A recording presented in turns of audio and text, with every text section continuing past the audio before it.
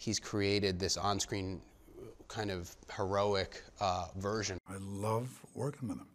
He's a real film director.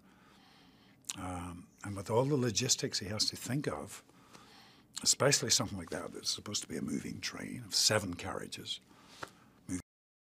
She's just she's a great actress. She's beautiful, she's enticing, she's alluring, and she's brilliant, and she has that. 10 years. I beg your pardon. Thank you. I've been on this train that our line is based on. We use a fictitious line, but the actual train line I've been on 70, 80. It's my first time on a commuter train. What about you? Every day, last. You must know everyone on this train. The regular commuters, mostly. This presence that really draws Liam in, and I think draws the audience in. And she was someone who, when we read the script, we immediately. There are very few people today that can really carry a movie like this. You know, Liam's got that unique. It's just this. 85 times over the past 20 years. Yeah, I know that line very well. Thought of, because she just has such a powerful screen presence, and we thought that she would go so well with Liam. Simple hypothetical question. What's that? What kind of person are you? Unique likability factor. He's really empathetic. You see him and you really care about him instantly. It's amazing when you see Liam on. Well, for my guy, it's definitely a moral dilemma.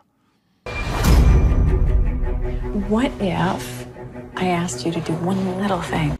So it was really kind of something that immediately came to us when we read it. We just thought of her. Don't make me hurt someone you love. They're watching you.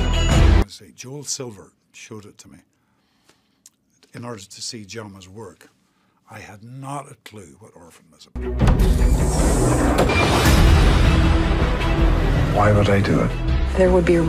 You know, in the story, Liam's character is going through financial stress, so this is a very appealing and enticing offer to him. I first met Jama on Orphan, and it was in post-production. He had just shot it. Would you do it? I'd want to know what kind of thing. There's some action scenes, and we rehearsed them. I have a great fight choreographer, Mark.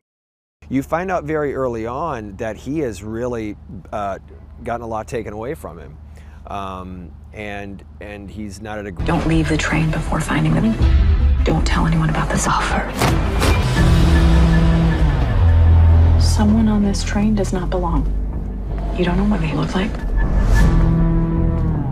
All you have to. The thing about Liam is he's one of those very few guys that he is such a giving person and such a giving actor, right? And so you do is find them.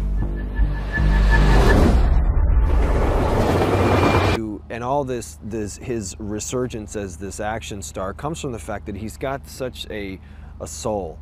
Reward. You're kidding me. When he's in trouble. I am not going to do this. Oh my God. Well, first of all, you get to see what Liam Neeson does so well, which is take you on such a ride, such a journey. You have no idea who you're up against.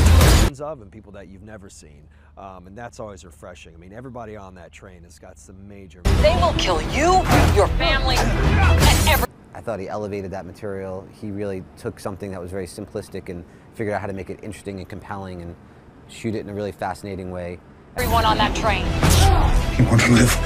You stop this goddamn. Almost in real time, and he is literally on screen for almost the entire movie. So you have to really invest in him, and there's something about him that he's masculine, but. Train now. You have until next stop to decide. What kind of person are you?